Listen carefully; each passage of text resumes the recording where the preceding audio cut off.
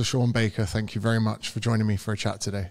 Yeah, James. Hey, man, it's a pleasure. Awesome. It's good to talk to folks down in your part of the world. It's, don't get to see each other very often. But I lived down there in New Zealand for about 2 years back in the early 1990s. But I never made it across to Australia, so it's still on my to-do list.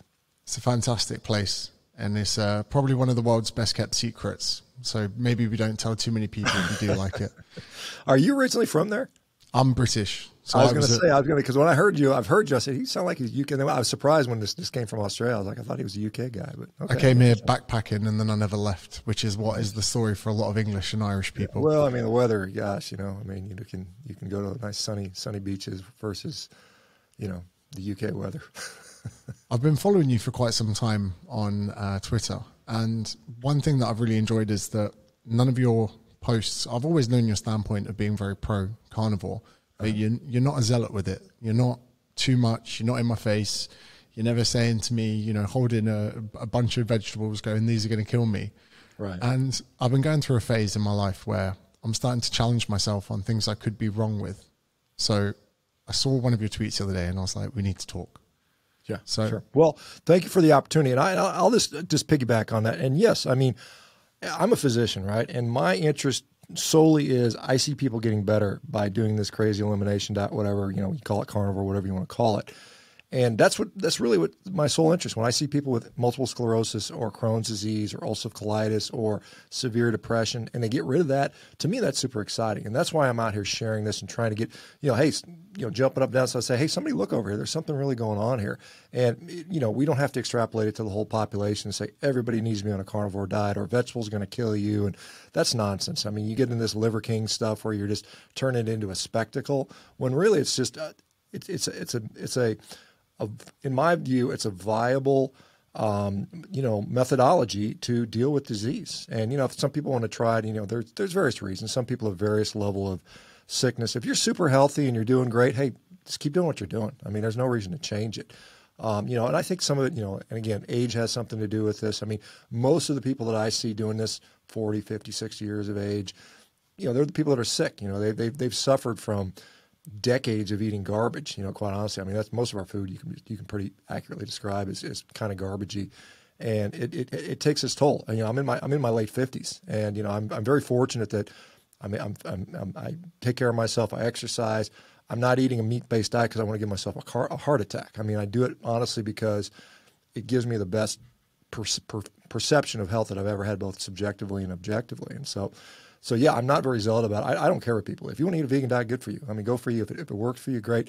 The problem that I have is when people start, just like you said, when they tell me I have to do this, or what you're doing is wrong and bad, and I'm like, well, how is it bad if people are getting healthier? And I think that's something that we should be open to. And I applaud you for saying, hey, let's see what happens. I mean, it could be fun. You never know. You may feel great. You may feel no different. You may feel worse, but you don't know till you try.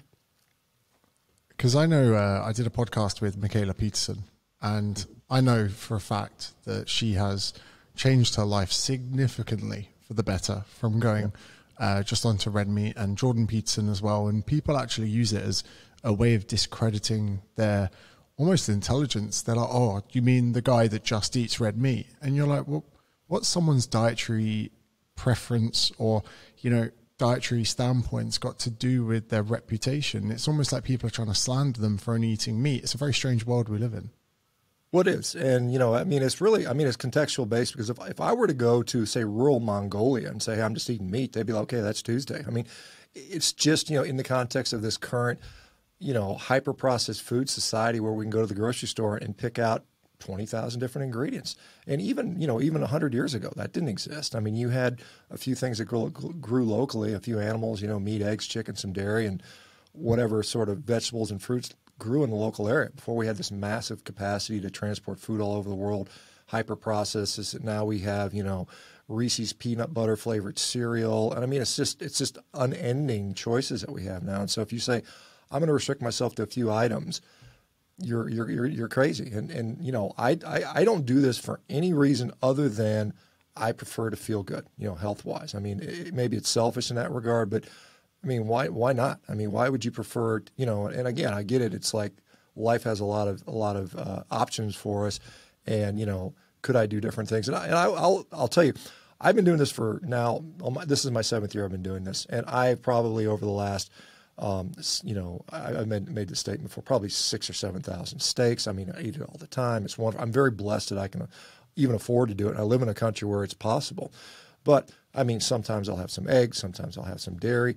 Every once in a while, I'll just have a piece of cake. I'm like, whatever, I'd say I'm not.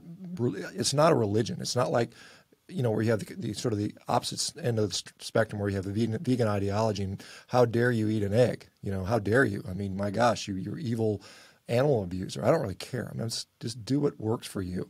And I mean, I think that is something that, we should separate that, because I get I cringe from a lot of carnivores. I see them saying stuff online. I'm like, oh my God, it's almost, kind of, I get a little embarrassed by when people come out there and say all vegetables are going to kill you and it's poison and, you got to be, and I was just in a documentary on Vice, and, they picked me. And then they put some guy that's eating raw testicles all day, every day. He calls himself the testicle king. It's kind of a knockoff of the liver king. And it's just like, that's just nonsense stuff. You don't need to do that. I mean, all that is social media clickbait, right? It's just trying to drive eyes on you. And again, at the end of the day, it's like, let's get people healthy, because I don't know about you. I don't like being in a society where everybody's sick, where everybody's obese, everybody's depressed, when 25% of the population is on some sort of psychiatric medication. That's a scary position to be in. And I think, and to your credit too, I mean, once, we have this healthcare system, which is, and food system, which is wildly corrupted. I mean, there's conflicts of interest. They have no interest in people being healthy. The pharmaceutical companies don't. They have interest in people being on medication. That suits their bottom line. But when you're out there telling people, hey, get out in the sun, get some exercise, clean up your diet, stop eating processed garbage, you're doing a tremendous service, as you have a social media reach, pretty significant. That impacts a lot of people's lives, and it's doing the work that we're failing to do as physicians, as governments, as healthcare agencies. And so, it's a weird time we live in. It's interesting that we kind of look at diet. Well, I look at the diet or nutritional guidelines or whatever as almost like a political spectrum, and I see like far left being vegans and almost far right being people that are carnivore. But to me, there's this interesting distinguishing notion that there are people that maybe are on this left vegan, meat-free. It's more of like they'll say it happily, it's an ethical thing. But I think where there's strong ethics with your diet comes almost cognitive dissonance, where you're going to happily, subjectively feel shit and worse, potentially, and malnourished, but you're going to keep riding the crusade under the guise of being ethically superior to people.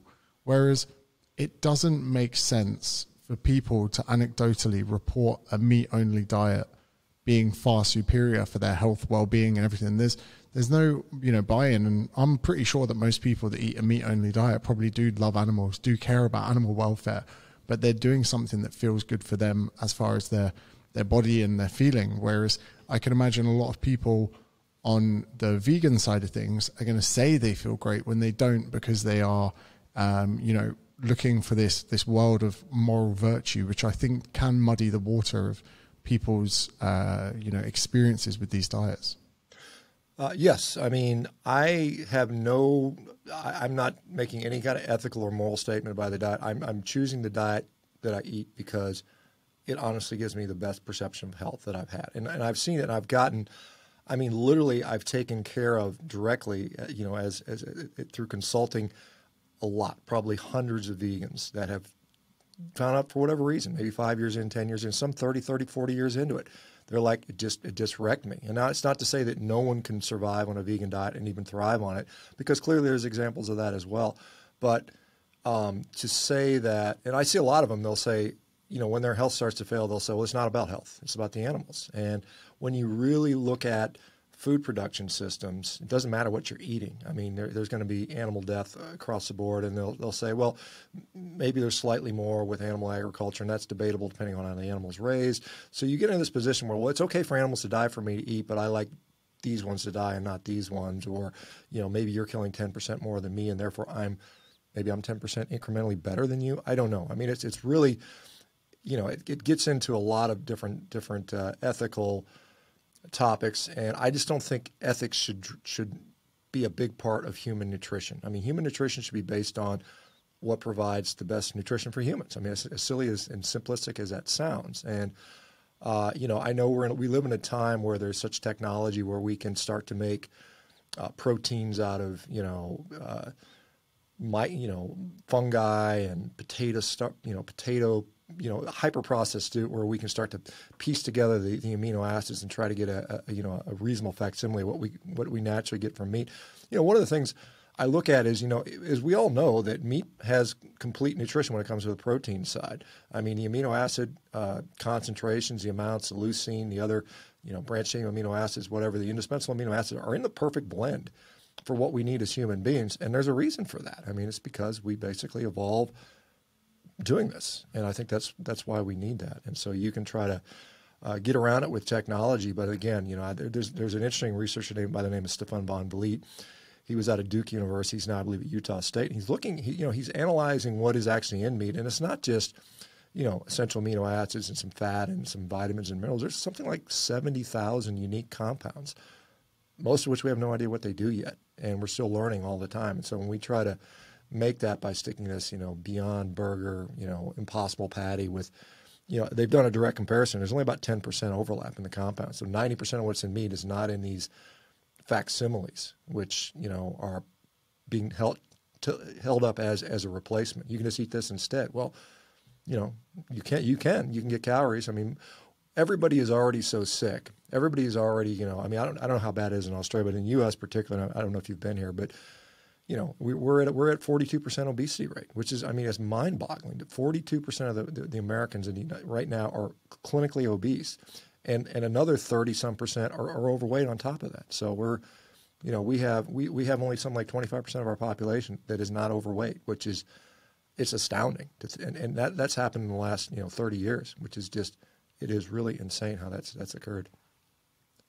I think it's important that when you're going to present something for someone to try, that their buy-in isn't too extreme.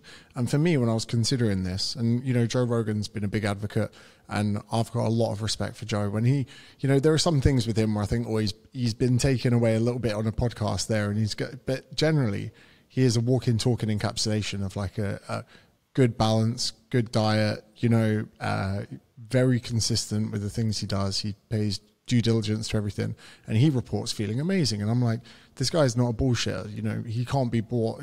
He's not going to sit down and accept anything that's rubbish. And I thought to myself, what? So I could live the life I'm living. Part of it, the idea of giving up, vegetables or eradicating those, I was like, this makes my life easier, because when I'm barbecuing, I'm like, right, I'll spend 5-10 minutes thinking about what meat I'm going to have. Then I'm thinking, I might put an egg on that. And then I'm thinking, fuck, what vegetables am I going to have? And I'm there and I'm looking through them. I'm like, I'm bored of broccoli. I'll go on and get some. And I'm not eating vegetables because I like them. I'm eating them because of, the way that I know they're going to help with digestion. And I've seen the studies of like all case mortality. But the idea of going carnivore, although I'm going to have to leave something behind like cereal that I cherish and bread wraps that I like putting things into, it's almost a more middle ground than I thought, because I'm not going to have to cognitively think so much. And there are some things I'm worried about. I'm worried that I'm going to get sick of meat or sick of steak or bored of it. And, I'm like, what if I come out the other side and I'm sick of steak? How's that going to help me? What are the parameters? Let's say we've got a few hundred men and women listening to this and they go, do you know what? This sounds compelling. I'm going to give it a go. What are kind of your do's and don'ts when it comes to choosing a meat only or a carnivore diet, and where is there the leeway that people can have their cake and eat it? Right. Well, I think first of all, we have to realize who's doing it. Now, if you're doing it and you're severely ill and you have a lot of medical issues, honestly, you should probably do it in conjunction with a physician, because some of the if you're on diabetic medications or hypertensive medications, going on this diet can rapidly impact that, change that in a good way, but then you're taking too much medication, you can have issues. So that's first a disclaimer I put out there, and that's why we started a company.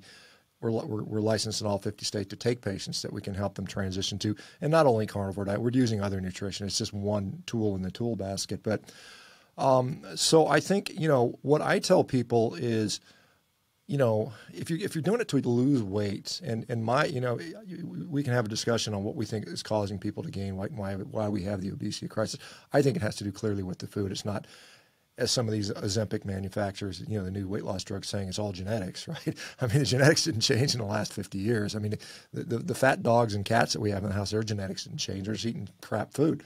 So, I mean, it's like, how do you get away from not wanting that stuff? Because it's everywhere and it tastes good and it's cheap and everybody wants you to do it and everybody's doing it. It's like being, you know, like being the only guy in a society of heroin addicts. And you're like, well, I don't want to do heroin. This is kind of weird. But I think that for what I tell people, you know, from a craving standpoint, because, you know, they'll likely come some point in there, maybe 3 days and maybe 2 weeks in. You just eat enough. You just eat the full satiety. I mean, the nice thing about this diet for most people, not all people, but for most people, you know, we have to, if we look at any animal that's in the wild, they just eat. They don't track. They don't have an app. They don't have they don't have a Fitbit. They don't have a macro calculator. They just eat their normal crap and they stay healthy and they live a normal life and they're not obese. Humans, on the other hand, we're now at a point where we're logging everything and we're calculating everything down to the milligram, and it's just kind of, you know, why would it be like that? Why not just have food you can eat and don't have to worry about it? And generally, that's what happens to a lot of people, and they like the simplicity of that. You're exactly right. I spend all of about 3 minutes a day thinking about what I'm eating. It's usually me opening the refrigerator and saying, what steak do I want? I pull out a couple steaks and throw them in. I usually like to sous vide stuff, and then I sear them. But so, I mean, my total time I dedicate to eating is minimal. I mean, it's probably 20, you know, including the time it takes me to eat, I spend about 30 minutes a day eating, you know, including prep time and all that stuff, thinking about it, which is a big shock because most of us, you know, maybe eating 3 meals a day plus 2 or 3 snacks. We're constantly thinking about meals, constantly preparing meals, constantly shopping for meals, constantly looking at recipes. And so it's very freeing in that regard. But I think that, one, you enjoy it. I mean, like for instance, if you're on a dietary plan, and I don't tell people to think of this as this is what I'm going to do the rest of my life. Who knows? I don't even know if I'm going to do it the rest of my life. I never say I'm always going to, because I hear people, they'll do it for 3 months. They say, oh my God, it's the best I felt in my whole life. I'm never switching. I said, don't say never, because you never know what's going to happen, right?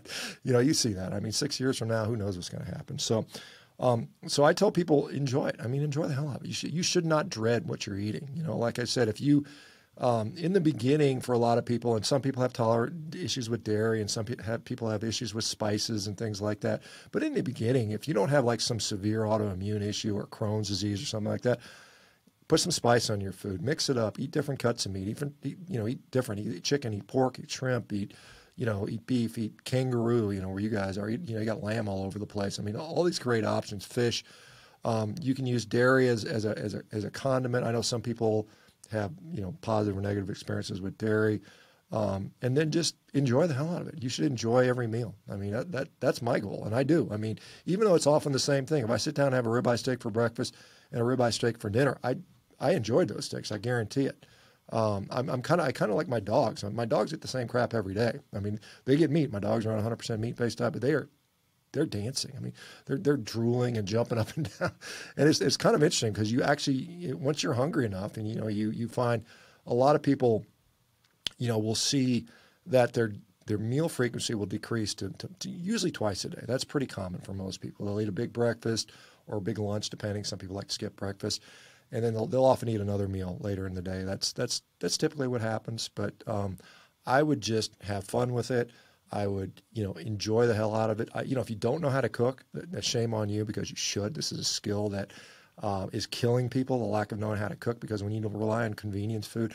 I saw a survey 2 years ago, and it was looking at, I think, the millennial generation. They said they're not eating breakfast cereal anymore. Why aren't they eating breakfast cereal? I thought, well, maybe it's because they're realizing it's all a bunch of, just sugar-covered garbage, right? And so no one's eating. But that wasn't the reason. The reason was it was too much work. They had to actually rinse a bowl out. There's milk in the bowl. You have to put it in the dishwasher. So they wanted a package they could rip open instead. So we can rip open a granola bar and shove it in our mouth. And so that has been the demise of breakfast cereal for some reason. So I think, have a lot of variety, enjoy it, have fun with it, eat as much as you want. I mean, I think that's. Now, you may not lose weight that way. Some people do, just because spontaneously their appetite is suppressed and they lose weight, particularly if they have weight to lose. But one of the things is you're an athletic, fit guy, you're pretty lean. You may actually lose some weight that you don't want to, because it's like one of the things of why carbohydrates are beneficial for muscle building is it's easier to get into caloric surplus. I mean, this is like I don't know if you're Stan Efferding, who has a vertical diet, and I know Stan pretty well.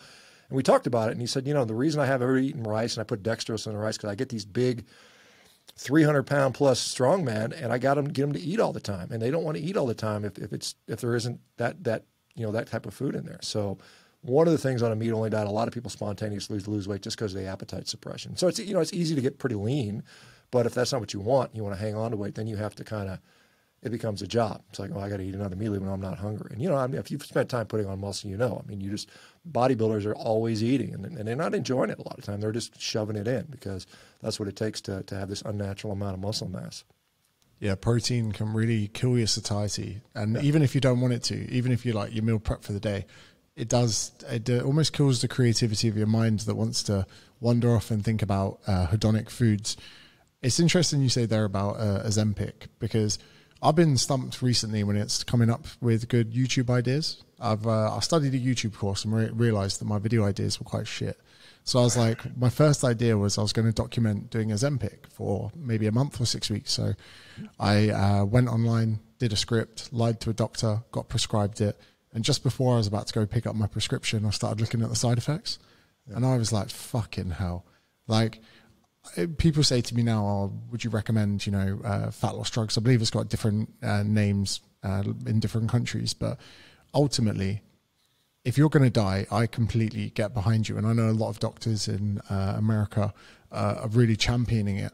But then some of the side effects were like, depression, ligament issues, muscle. And I was like, if I popped my shoulder or did my knee in a fat loss YouTube video, I'd be absolutely livid. But like you say, it's almost like one of the first points of call now is to medicate with some form of drug rather than dramatically altering habits. And you said there about people tracking their calories. And I suppose that's been such a big tool for me with clients, because I need something. If I can't alter what they're eating, I need a tool like a bolt-on. And it's not really a change, it's a bolt-on that's going to alter those things. But when you say, rapidly changing someone's diet, and I think what could be exciting for some people is the simplicity of it. And I know over the years, some people have got results from low carb, because my nan knows what a carb is.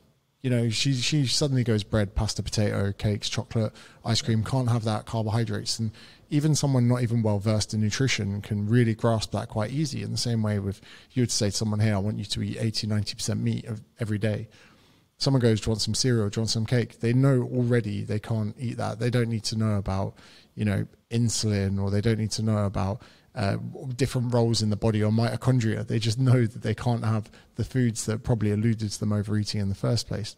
But yeah, it's something that for so many people could be a viable tool for them to trial out and to see how they feel. And this, again, I know that even having this conversation with you, some people are going to say, but you've taken the piss out of carnivore before. And I have. I've said, yeah, it's a great diet, just add vegetables. But it's one of those things where I'm now in a stage where I'm like, surely all of us are in a position to trial something, so that, I've seen what people have said. I follow closely the Lane Nortons, the Aaron Aragons, the Ben Carpenters. But I was like, have I done this myself? One thing I'm doing at the moment is I'm doing ice baths. After chatting rubbish about ice baths for years, I've kind of seen the science just bubbling up, and I was like, it would be better to rip into this after doing a month of ice baths than it would be to just stand on the sideline and have a pop. Where does fruit sit within this? Because I know that Rogan's very pro carnivore with fruit. Right. Yeah. So I think that it depends on the person. To call that, I guess the spirit of a carnivore diet would be, basically no plant products, basically. But fruit is a whole food. I mean, it's head and shoulders above most of the processed food out there. If you are relatively metabolically healthy, then it's probably fine. I mean, it's clear. Even in my book, The Carnivore Diet, I don't say we're carnivores. I say we were opportunistic omnivores, and we had periods of time where we experienced a lot of carnivory, and it's really a protocol. It's not a belief system about what humans are or we're not. I mean, clearly we had access to fruit. Clearly, if you believe in an evolutionary model, at one point we were quote unquote monkeys in trees eating fruit. Now, the problem with that, sort of evolution is that they're still in the trees as monkeys eating fruit, and their brain hadn't gotten any bigger. So there was a shift that happened, a dietary shift, and that was driven by, some changes in the climate and the landscape, where the forest went away and the grasslands sort of developed, and we developed. We ended up scavenging and then hunting. But the fruit thing is one of those things where I think it's great for a lot of people. A lot of people, and probably yourself, you probably do quite well in that. That's something because from what I can tell, you're not struggling metabolically, you're not obese. I mean, to my knowledge, you don't have any autoimmune issues or diseases, and so that could probably be a very good thing to do. I think one of the lessons a lot of people that do, and this is, I think, and I applaud you for trying it, because there's a lot of people that have talked about the negatives of carnivore diet. They've never done it. They've never experienced what I've experienced personally, and more importantly, the tens of thousands of people that I've seen that have transformed their lives. I've got people that were suicidally depressed, bedbound, with multiple sclerosis. Now they're walking, they're back to work. I mean, that stuff just doesn't happen normally on a regular basis, and I'm seeing it on a regular basis now. So I think it's important to at least, like whether you can say, hey, there's problems. These are the problems I see with that. And, obviously you're going to have a change in your digestive system. You're not going to be putting any fiber through there. A lot of people have big heartburn about that. Oh my God, you're not going to go to the bathroom. Well, you find out, well, actually you can. It's fine. It's not a big deal for most people. It's one of those things. I have a regular bowel movement pretty much every day. It's not, you adjust to this stuff. You adapt to it. It's like, we're not lions or anything else, but a cat goes to the bathroom, right? They have no problem. Anybody who's had a cat knows that. So without fiber. So you can certainly debunk some things for yourself. What's going to happen to me when I first did this in 2016. I had a small Twitter following, a couple thousand people. Now I'm a couple 100,000 in there. But I said, hey, I'm going to do this crazy, stupid carnivore diet. I thought it was crazy at the time too. I was like, oh my God, what am I going to die of? Because clearly I'm going to die, right? There's no way I'm going to make a month of this. My heart's going to either clog up from all the saturated fat. I'm going to get scurvy and my teeth are all going to fall out, or the lack of fiber is going to cause my colon to implode upon itself or something like that. And none of that happened. And I got done in 30 days, and I was like, and again, I'm in my 50s. I was just before I turned 50 then, and I was a little beat up from being an athlete my whole life, and had aches and pains that you get from just living life, and particularly if you play hard. And all that stuff went away, and I was like, shit, I feel like I'm 30 again. And to me, that was like pretty cool. I was like, this is really the best I felt in 2 decades, and that really left an impression on me. And I went back to my more regular diet. I'm the more balanced, quote unquote, balanced diet, whole, clean, healthy food, balanced diet. And I immediately felt worse. My digestion was worse. Some of my aches and pains came back, and I was like, well, I don't really like this. I don't like being 50 and feeling like I'm 50. I like being 50 and feeling like I'm 30. And that's why I still do it today. There's another element of this. This is fueled by the fact that I've got a 6-month-old dog. It's a Kelpie. He's mental. He's a working dog.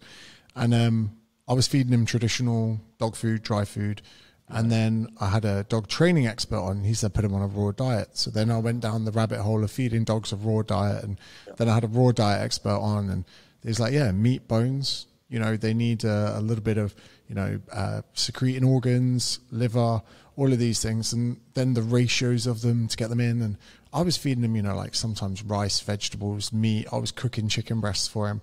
Then I went through a phase of just giving him raw meat, and these solid shits were coming out. He was pissing a lot less.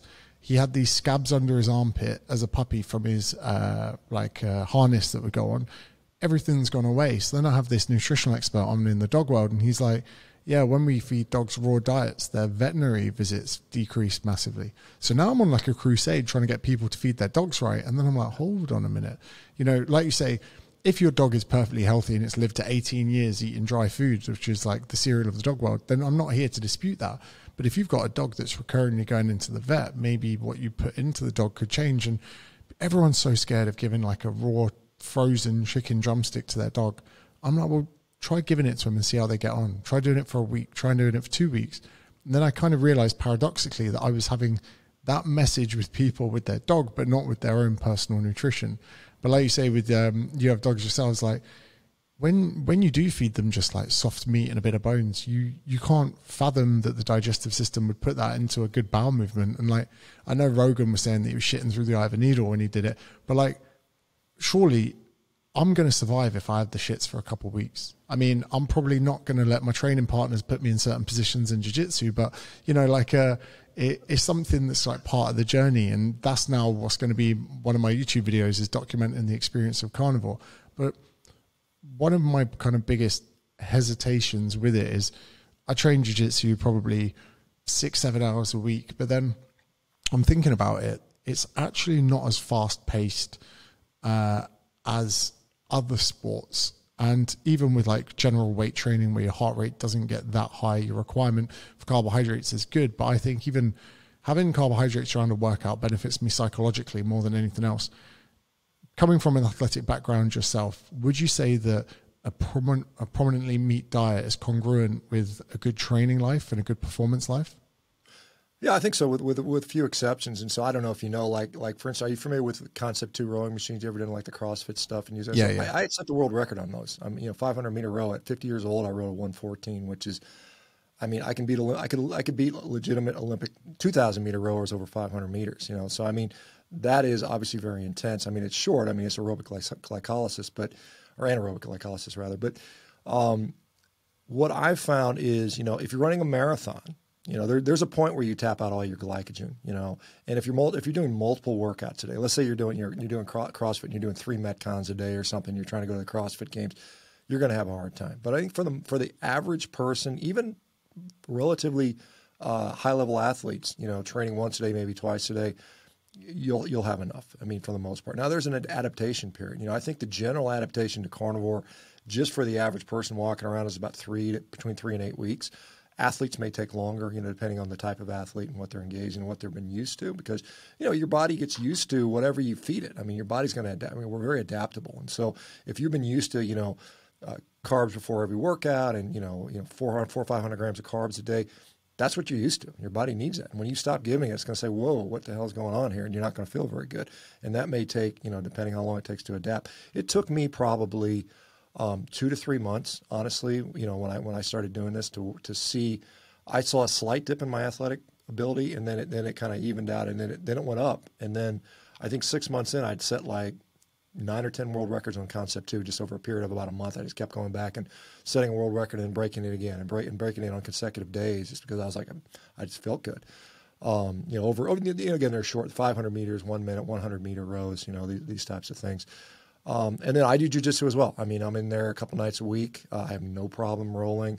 I'm the oldest guy in the damn gym, and I'm going against 20, 25-year-old guys. Some of them are pretty damn good wrestlers. And, I've had no problem at all doing this, and I think it's just a matter of eating enough. I don't know if you're familiar with a guy named Menno Henselman. He's a guy that's done, yeah. So he's recently published, and he actually published a paper on this looking at both muscle hypertrophy, strength gains, and performance, comparing carb, no carb, or it was really like high carb, low carb. So you can't really technically say zero carb, but he found that the carbohydrate, amount in the diet had really no bearing on performance or strength gain. At least most of the studies that he showed. Now there were some that showed that, but it was kind of a wash where it seemed like it didn't make a big effect. And so, as we have more and more people try this out, it's clear, like when it comes to muscle building, it is number one, it's the training. Training is, you got to do the training. I don't care what diet you're on. You got to do the training sufficiently, consistently, with the right volume and intensity. And then of course protein's in there. So adequate protein, whatever you want, 2.2 per kilo or whatever number you want to use, 2.6 or 1.6. And then it's just caloric surplus. And I've talked to guys like Don Layman, Stu Phillips, Jose Antonio, all these, world-class researchers who have done the protein research. And they've all told me, hey, carbohydrates are not necessary for muscle protein synthesis. Maybe there's some protection for breakdown. There's glycogen restoration. Yes, you can clearly refill your glycogen tank easier with carbohydrates. But as you go low carb for a period of time, and particularly if you're getting adequate protein, you get very efficient at gluconeogenesis over time. So overnight, you wake up the next day, you're good to go. I can train super hard on Monday, wake up Tuesday, and train super hard again. Now, again, if I were trying to do 3 workouts a day, I probably would lag. Or if my workouts were 2+ hours, and I don't have time for that stuff. Like I said, if I was going to run the Boston Marathon, I probably wouldn't pick this thing. But jiu-jitsu, working out, getting stronger. Unless you have some aspirations to do ultra long, endurance-based activity, or you're training like 3 or 4 times a day, you should be okay. It's interesting to say that. I did see that study from Menno, and I think that's one of the things that pushed me over, where I was like, and I'd seen pictures of you looking pretty jacked on your Twitter, and I was thinking, what's the secret? But then, like you allude to there, potentially we can very easily come to the conclusion that having a high carbohydrate diet could be protein sparing, because if you're getting the energy you need from an abundance of carbohydrates, your body's not going to put you in a negative protein balance to, adjust. And you say there about gluconeogenesis and the fact that we can convert excess protein into glucose should we need. And that was kind of, for me, that was definitely a bias in my mind that I had to kind of erase, because I know Menno is very evidence-based, and I've looked up to a lot of his stuff through the years, and people like Stu Phillips who, you know, there's no dispute in this with a lot of people. My concern was, you know, how am I going to be in the training room? But then even if I got a dip in performance, is it going to be worth it if I feel better? Because if I'm someone who's, you know, you don't know you feel better until you feel better. You don't. So many people have gone through years of feeling like shit. It's only when they wake up and suddenly they're like, wow, that cloud has lifted from, you know, I thought I was just getting old. And then they clean up their diet a bit and lose a bit of fat, and they realize they're feeling a lot better. And, you know, the jiu-jitsu side of things, the weight room side of things, it'd be interesting. But then at least at the end of, say, a month, 2 months, I could turn around and say, hey guys, my training dipped by 20%, but I felt 30% better. Well, this is the one thing that I think is important to realize. You know, if we look at it over a period of time, let's say you're a fighter getting ready for a fight, and you've got a 3-month training cycle, right? And you know, you can go hard. You go really hard one day. You know, you take a pre-workout. You take 100 grams of carbs or something like that, or carb load 500 grams the night before, and you have a really good workout and you smash it. But then you're a little inflamed, and the next workout doesn't feel as good, or you can't go as hard, and so that adds up. If you have every third workout is great, and 2 out of 3 workouts are kind of subpar, what does the net effect over a period of 3 to 6 months? Whereas what I find interesting, and I'm not unique in this, you know, and there's no guarantee it'll happen for you, but I find that my capacity to recover is really, really good. I mean, I remember I'll use an example. I was, when I was 45, I wanted to deadlift 405 pounds, which is what, I'll have to do the math on that in kilos. It's, 180 kilos or something like that for 20 reps. That was my goal. I wanted to do 20 reps, and I could only do it for 15, 16 reps. I would always struggle. And then I went to Carnivore just before I turned 50. The first workout, the first time I tried, I got to 18. And then I was like, well, let me see if I can do it. And I went back the next day and did it for 20. I mean, with deadlifting is pretty taxing on the body, obviously, particularly when you're pushing hard. But I was like, I'll just do it again tomorrow.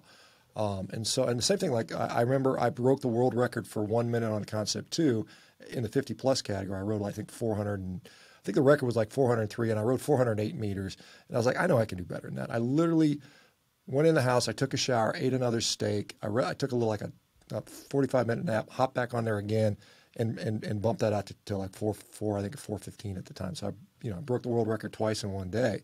So I mean, the recovery is interesting. I think one of the things, what do we do when we sleep? Sleep is for us to restore, deal with oxidative stress. We have all our antioxidants, deal with all the reactive oxygen species that we develop throughout the day.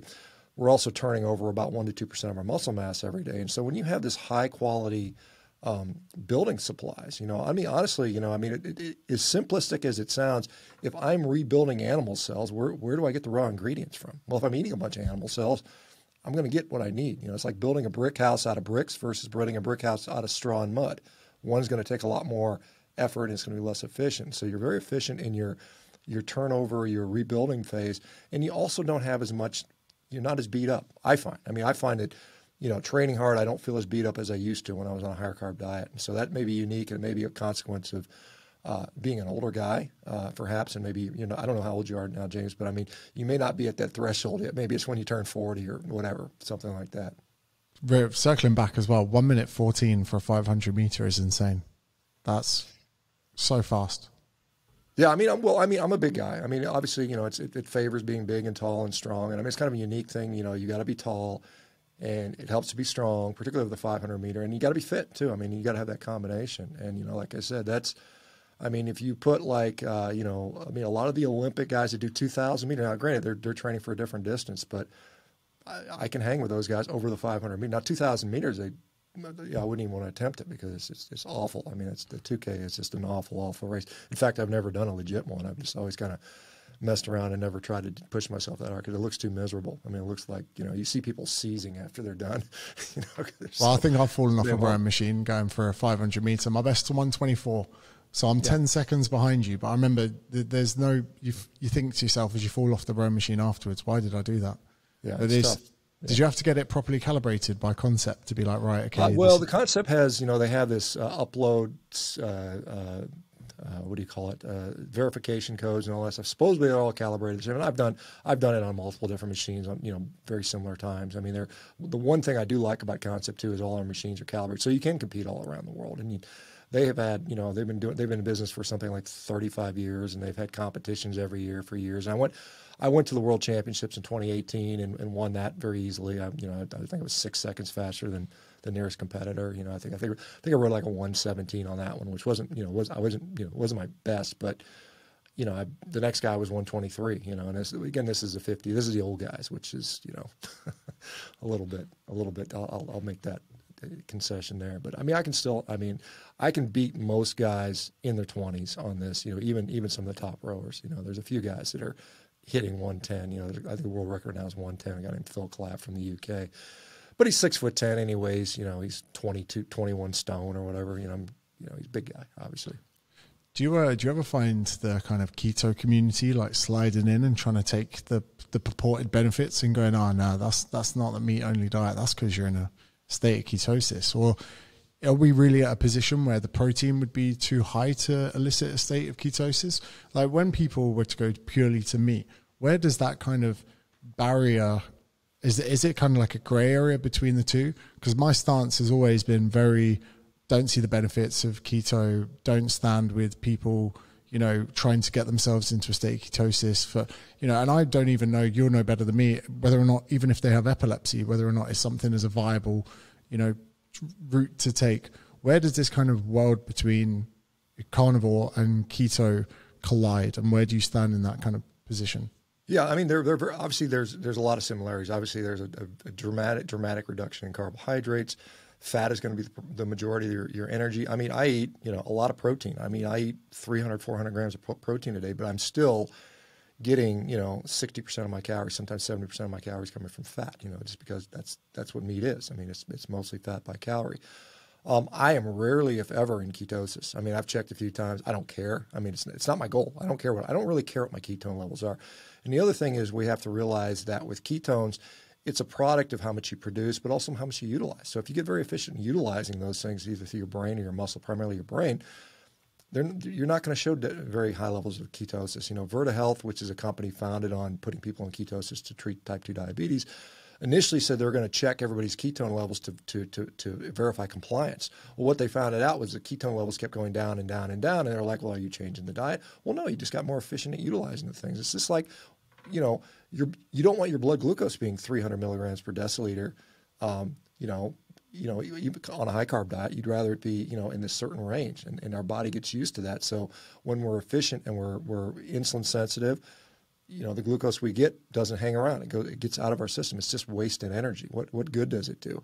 I mean, some people make the comment, well, if I'm peeing off all my glucose and peeing out all my ketones, I'm peeing out energy, and therefore maybe I'm going to lose some weight because of that. But I am not a guy that tells people, yeah, you got to do this and you got to be in ketosis. Now, there's some people within, you certainly can do a carnivore diet and make it ketogenic. It's just a matter of how frequently you eat, how much exercise you do, how many calories you consume. The fat to protein ratio will play a role in there. But you can be on a high carb diet and still go in ketosis. I mean, it just depends how long you fast in between. I mean, right? You're going to see some ketones in there. So what I often see is, well, it's not the meat, it's because you cut out the processed food and the garbage. And certainly that plays a role in there. There's no doubt about it. But I mean, when people are critical of that, I'm saying, well, who cares? I don't really care why it works. Honestly, I really don't. I just care that it works. And if it's because it's higher protein and it's good quality protein and we're not eating junk food and the monotony, and it makes it very easy. It's simple. It's a very, like you mentioned at the beginning, it's a very simple line. It's either made out of meat or it's not. And when you're doing like a ketogenic diet or if it's your macros diet, you're always constantly calculating. Well, can I eat this one? How much protein does it have? How many carbs does it have? How much fat does it have? This is just, it's either meat or it's not. And it's just like, okay, that's a pretty easy line, and it's not hard to determine if you're on or off. Whereas the other thing, the line gets really, really fuzzy, and it depends on your memory. Well, maybe, and you kind of intentionally forget things. Well, yeah, I forgot about that, so you can justify that extra cookie or something like that. I mean, it's just very easy in that regard. But yeah, I hear people all the time. They'll say, well, it has nothing to do with the fact that you're just eating meat. Well, the problem with that for me is that I know people specifically that have had very clean diets. They're eating meat and veg, Mediterranean diet, very clean, whole food, no sugar, no junk food, no processed food, and they're still sick. And they don't get better until they cut out, like Michaela will tell you that. She was on meat and greens for a while, same with her father. They did not get better until they removed, the green stuff. And why is that? My thought is their guts have been so compromised, probably by the modern diet, the modern diet, environment with all this just, shelf-stable stuff with all these ingredients that God knows what they do to our guts. And when our guts are compromised, it can't even tolerate simple things like why would a piece of lettuce send somebody to, why would it? I think her dad said something about he had some apple cider vinegar and he was depressed for a month. I mean, that doesn't make sense. I mean, you're like, what the hell? That sounds crazy, right? But I think these people are uniquely compromised in their gut. And I think most of the disease actually starts in our gut. I think it's pretty plausible. I'm amazed when I hear gastroenterologists tell me that, they tell their patients that Crohn's has nothing to do with what you eat. Because I'll often get patients that have Crohn's disease or ulcerative colitis, and they'll start this diet, and within 6 months they're like, hey, I'm off all my meds. I got no more symptoms. I'm not shitting myself 20 times a day. I don't have any bloody diarrhea anymore. I feel great. My life is back to normal. I had a colonoscopy. It said my disease is gone. And still the doctor is saying, well, you just got lucky. There's nothing to do with diet. And I'm like, over and over again.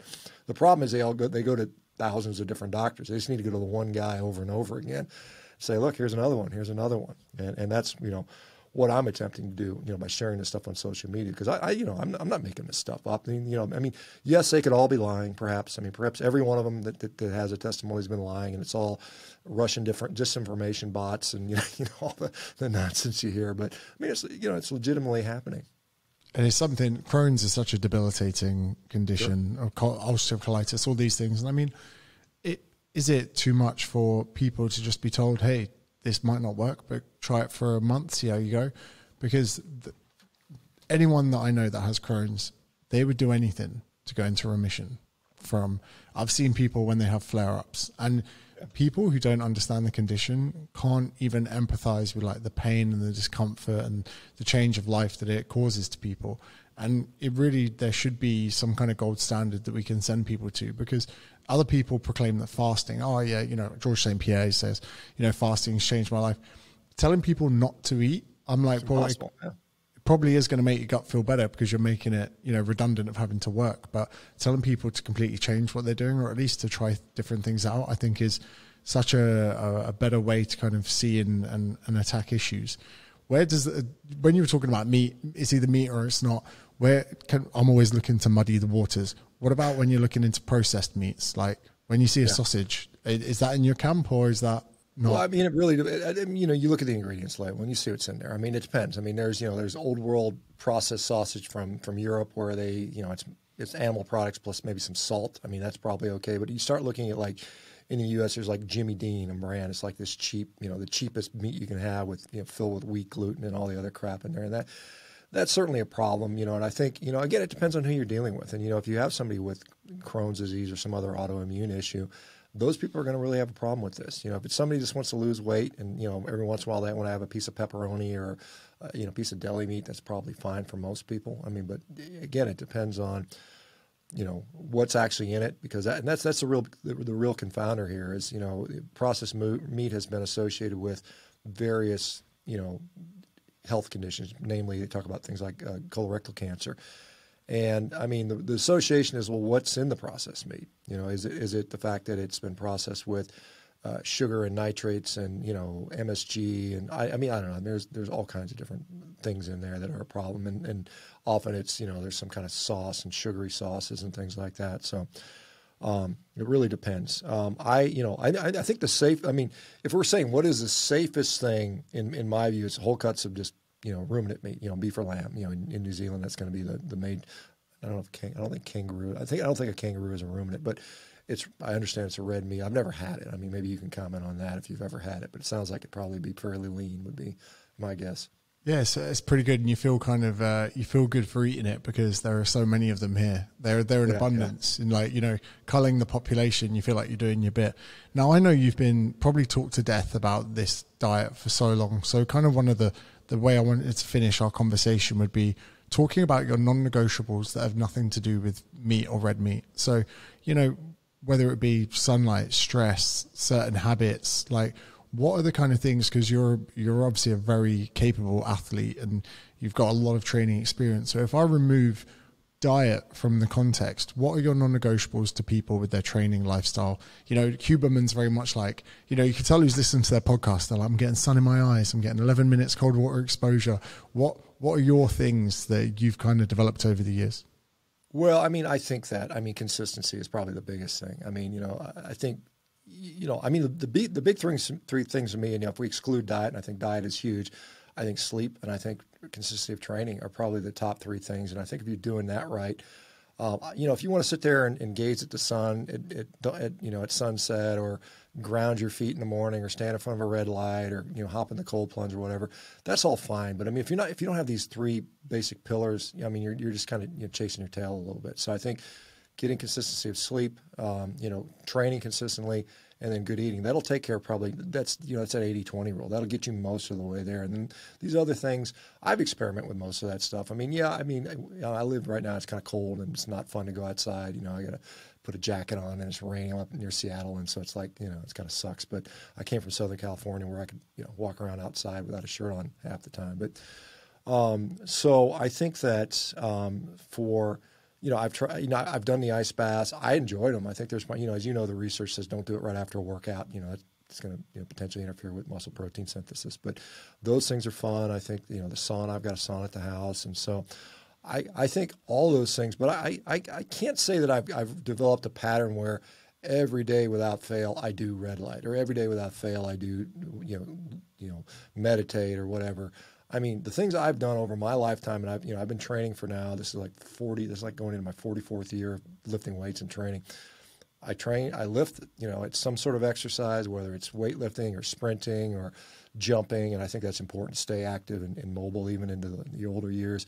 And then sleep is probably one that, you know, we all sleep, or we should. I mean, there's days where sometimes you don't get to sleep, but I mean, those are the three that I've consistently found to be beneficial. And everything else beyond that is it's kind of faddish, I think. You know, it's kind of comes and goes. I mean, I guarantee you're not going to be jumping in the cold plunge every day for the rest of your life. I mean, maybe you will. Maybe you'll prove me wrong, but you probably won't. You'll probably do it for a while, and maybe it'll come and go and that type of thing. And but I mean, I think what you will do is you'll continue to eat, and you'll probably continue to train, because once you've experienced the benefits, it's rare that somebody that's trained most of their life just up and quits unless there's some dramatic health issue or injury or something like that.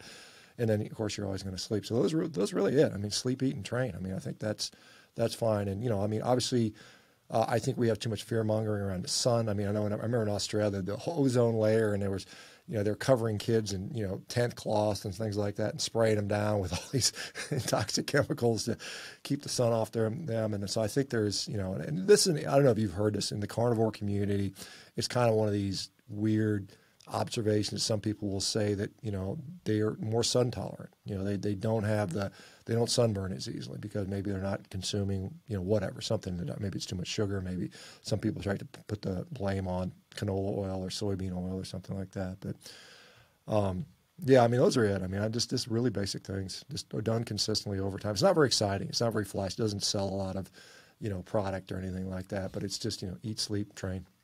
Job. I'm like the biggest fan of Andrew Huberman, but like he's actually incredible at bringing these like sexy different things out, like magnesium 3 and 8, and everyone's like 3 and 8. What the fuck is 3 and 8? Like, I need to order this. Or, you know, like there is like a romantic element to some of the advice he gives. And then, like you say, when you say to someone, be consistent, because you could be doing this for 4 decades, people go, nah, it's not quite as sexy. They're like, their ears are still perked up waiting for something else. I want to personally thank you for coming on, having this discussion. This discussion was just as much for me as it was for anyone that's going to listen or watch this. If people were going to want to see more of your work and, you know, explore what you do, where would you send them? Well, I think first and foremost, I should mention Rivera.com. This is, I mean, you go there and you link in. I'm there literally every day talking to, you know, I have a whole community of people. And I think one of the things when people are trying to make lifestyle changes, they need support. And so I'm there to try to provide support for people. So Rivera.com, also Carnivore.diet, it sends you to the same place.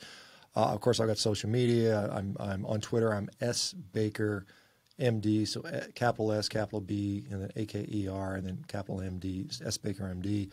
on Twitter, and then I'm on Instagram at Shawn Baker 1967, so SHAWN 1967. I've got a YouTube channel, and I believe I'm on TikTok as well, but I never, I'm not. It's kind of one of those things.